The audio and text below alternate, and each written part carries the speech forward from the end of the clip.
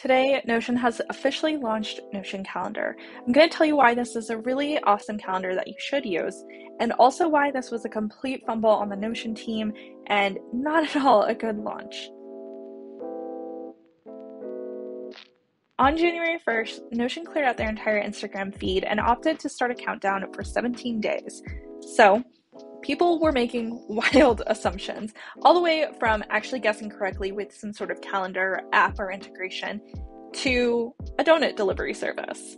So the comments were pretty wild, and a lot of people just wanted some basic functionality updates, such as the ability to use offline mode or a true Android app or better iPad integration. However, about a week before the actual launch date, Notion leaked Notion Calendar, and it was originally assumed that maybe it was on purpose and more was coming, but it is now apparent that more is not coming. It is truly Notion Calendar, and that's what launched. Now, this didn't come as a surprise to most Notion users because Notion actually acquired the Cron calendar app in 2022, and they haven't really done much with it since. There has been a newer feature added where you could create Notion pages for your meetings, such as for meeting notes or making travel plans, and that was a really great new feature, but it kind of unrolled quietly. They didn't do a big countdown for it or anything, and it's a good feature, but it's just a feature. So that's what makes this launch so strange and feels like such a disappointment. The biggest issue with this launch is that Notion has owned Cron for a while, and all of the features that they're announcing as new and all these cool things that I can do and all this fun stuff are things that Cron's been able to do for at least a year. That's how long I've used the app, and it's a fantastic app, and I'm going to show you a little more about that in just a moment. But at the end of the day, it's just a calendar app. It integrates with only Google Calendar. You can't add Apple calendars or Outlook calendars to it, and it's a really good free scheduler, but it's nothing to write home about. I liked it for the clean UI and the fact that it did actually connect with Notion fairly well, and I only use Google Calendars, so it was a great choice for me. There was really only one true new feature added to this actual launch, and we're going to talk about that in just a moment. But first, and perhaps the most obvious, is the rebrand. Cron Calendar is now Notion Calendar. There's a new logo, which is pretty and nice, but that's about it. When you open up Cron, or now Notion Calendar, but I'm going to refer to it as Cron just for the sake of this video, it looks great. I mean, it's a beautiful UI, it's easy to use, the scrolling and everything works great, it's easy to see all of your calendars, but none of this is new. This is the same Cron that we've had, and it looks fantastic, so I've been seeing a lot of comments of it's a beautiful app, it's so well designed. It has been. It's been for a while. So what Notion has truly launched and what is truly a new feature is the ability to now integrate your Notion databases within Cron. So I have added my task database, which is where I have all of my school assignments, for example. And anyone who's tried to use the Notion calendar view on a database knows that it's really not very user-friendly. So with this one, you can drag and drop your tasks from the all-day events.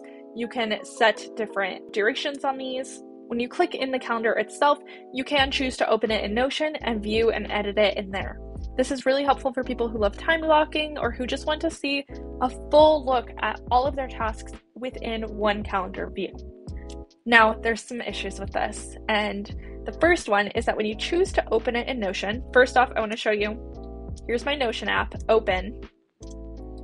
I'm going to open this in Notion, and it doesn't open in app.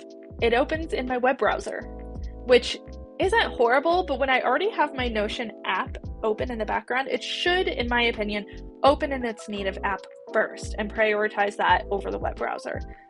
So that was initially really disappointing to see. Along with that is they still have not fixed that with their initial integrations. So like I said, they already had this feature where this is just a calendar task here. And if I click on docs and links, I can choose to create a Notion page. So let's create one. We'll call it therapy notes. It's going to go in my all notes database, and it's created my page and attached it. That's awesome. Like I said, they unrolled that feature, I think a few months ago. It's been great. When I click on my notes though, it also opens in a web browser. Again, for a huge 17-day countdown, it seems like this would be a really simple fix just to make it a little smoother to use, especially because if people have both the Cron app downloaded and the Notion app downloaded to their devices, it should really work nice and seamless. It shouldn't be opening up web browsers at all, unless absolutely necessary, in my opinion. So let me show you how to actually use this new feature and connect your databases, because that's the whole point of this video. First, we're going to go off to the side here. Let's discard our changes. And we're going to choose to add Notion databases. You can also use the keyboard shortcut O. And let's say that I want to add my notes database into here. It's been added. It's truly that simple, and now I'm able to see all of my notes content, which I don't have a lot on my calendar, but you'll see it all load in. So I have, my content calendar, my notes, and my tasks all in here now. The other issue I have with this is that it's not super apparent initially, but you do need to have your database view set up in a calendar option to be able to connect it.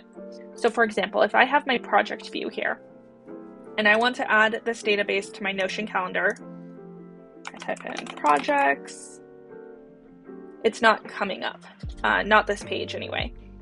So what I have to do is go into my database and add a new view as a calendar. Once it's been added in there,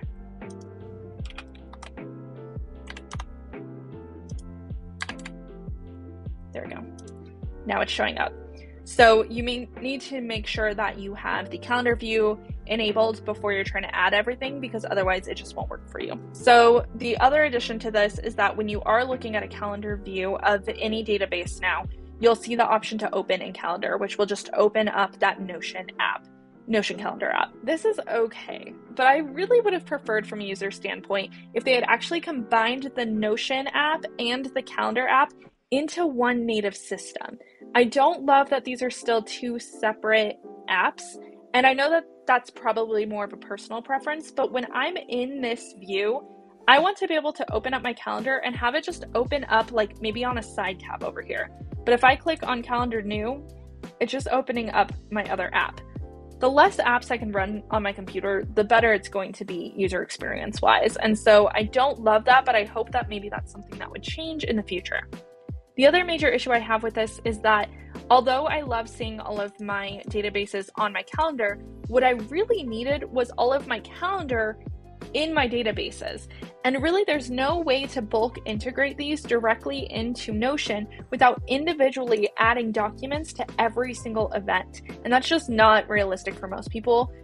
I imagine that most people are going to continue to use Zapier and third-party services to be able to do things like this. So when you take all of that into account, Notion had a 17-day marketing campaign, which they accidentally leaked the final results. They hyped up a bunch of people to be really excited about something that no one really asked for. They took almost 2 years to actually use the business that they purchased, and then they only really launched one new feature. This was just a complete flop in every sense. And I do understand that from a developer side, when you're coding all of this in, this is a lot of work. I can recognize that this probably was a team effort and months-long projects involving a lot of different aspects of the business. But ultimately, from the user side, this doesn't change the day-to-day process for most people.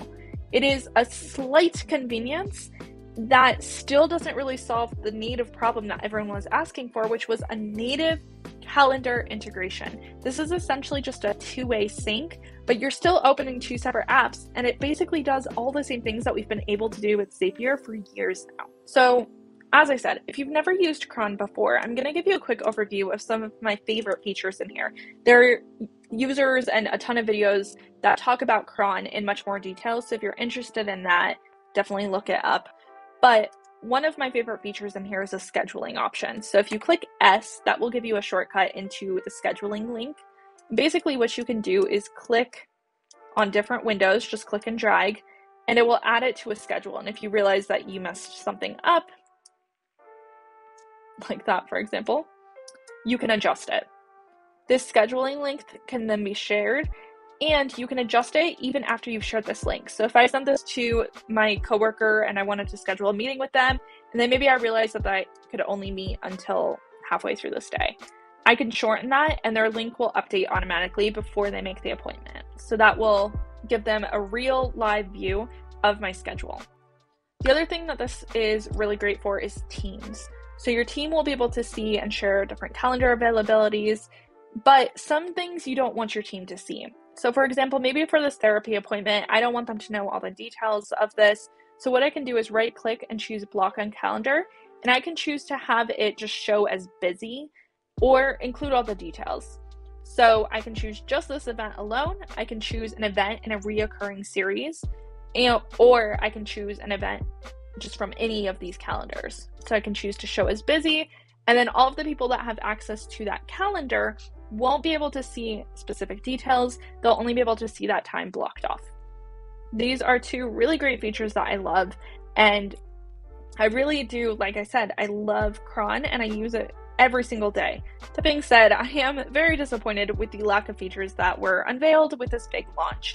I do hope that this will continue to grow and that they'll continue to add more features over time. I just really hope that Notion takes a lesson from this to not do massive countdowns like that.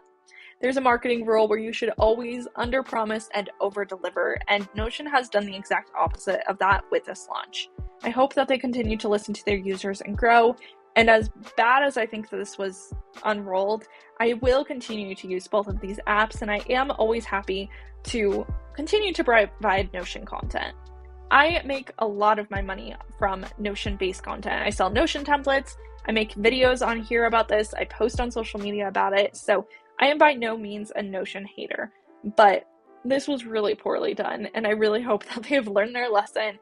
And I do hope that people still enjoy this new feature, regardless of how poorly the actual rollout was handled. If you are interested in checking out some more of my Notion content or some of my Notion templates, all those links will be in the description box, and a few of the videos will be here. Let me know if you have any questions or if you have any thoughts about how Notion handled this launch, and I'll see you in the next video.